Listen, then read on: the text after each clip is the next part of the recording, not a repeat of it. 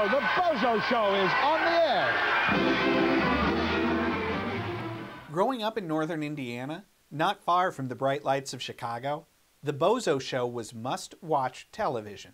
The show featured Cookie, Cuddly Dudley, the famous grand prize game, and, of course, Bozo, the world's most famous clown. Hi, I'm movie man Eric Houston.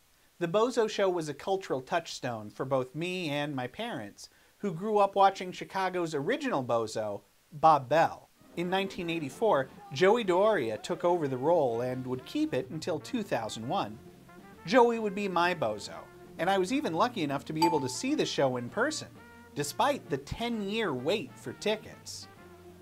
So many things made Bozo special, but there was one annual tradition that I can guarantee you still brings a tear to the eye of even the most hardened Chicagoans. Lady I know. I'm Hardrock. I'm Coco. I'm Joe.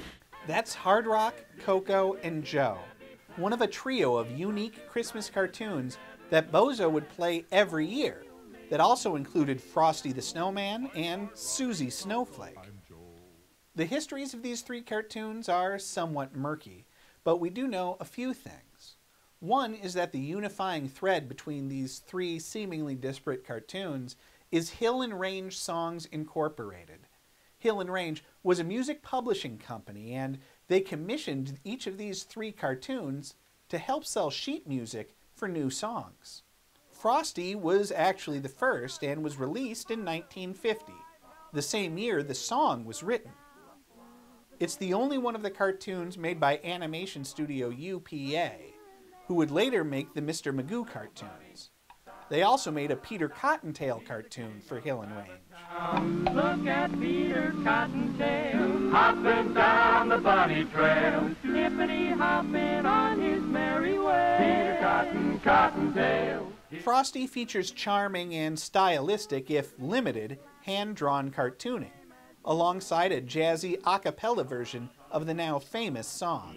Hey, look at Frosty go! Whee! Frosty thump thump, Frosty thump thump, over the hills of snow. Ding ding. Frosty thump thump, Frosty thump thump. He's alive as he can be! Hardrock, Coco and Joe and Suzy Snowflake were made the following year by Centaur Productions, which had been founded by Wah Ming Chang. A Chinese-American sculptor and special effects legend, Wah Ming Chang grew up in Hawaii and would later create props for George Pal's classic The Time Machine. He is probably best known for his contributions to Star Trek, where he created the Gorn, Tribbles, the Romulan Bird of Prey, Tricorders, and Communicators. Drift Enterprise. Scott here, sir. We're beaming up.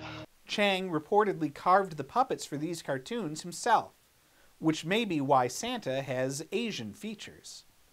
We'll get back to those lovable dwarves in a moment, but first, let's talk about Suzy Snowflake. Here comes Suzy Snowflake, dressed in a snow-white gown. Tap, tap, tapping on your window pane to tell you she's in town. Ooh. That song was written by the team of Sid Tepper and Roy Bennett, who wrote dozens of songs, including 45 songs, for Elvis Presley alone. Suzy Snowflake was a hit for Rosemary Clooney. Here comes Suzy Snowflake, soon you will hear her say, come out everyone and play with me, I haven't long to stay. And was sung in the cartoon by Norma Zimmer, who you might remember as Lawrence Welk's Champagne Lady. She was accompanied by the Norman Luboff Choir, a backing group that worked with Bing Crosby, Harry Belafonte, and Frank Sinatra. Now, as much as I like those other two cartoons, Hardrock, Coco and Joe is definitely my favorite.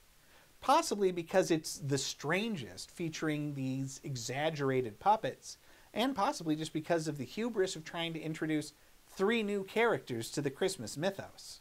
Old Santa will come in and set down his pack, and Hardrock all the reindeer till Santa comes back.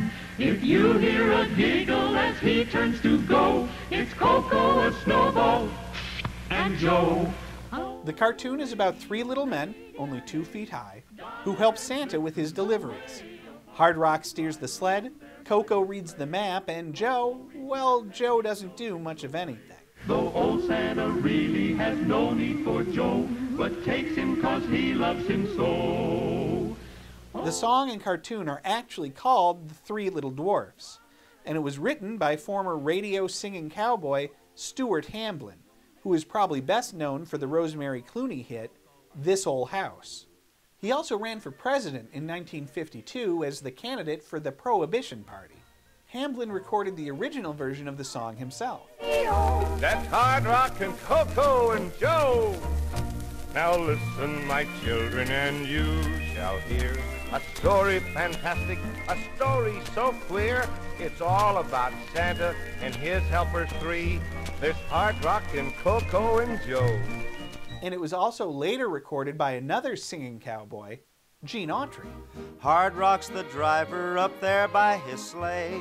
Coco reads maps and he shows him the way. Though old Santa really has no need for Joe, but takes him 'cause he loves him so. It's unclear who exactly sang the song on the cartoon, though.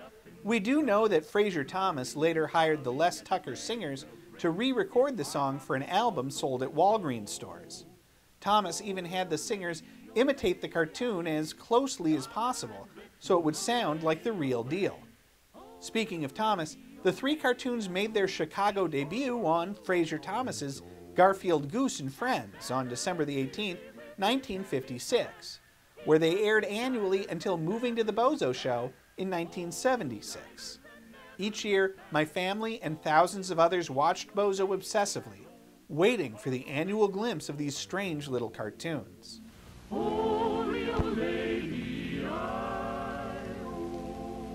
Bozo left the air in 2001, and the cartoons have since moved to being shown on WGN's local news, where every year they get dozens of phone calls asking when the cartoons will be on. And, speaking of which, I should probably find out.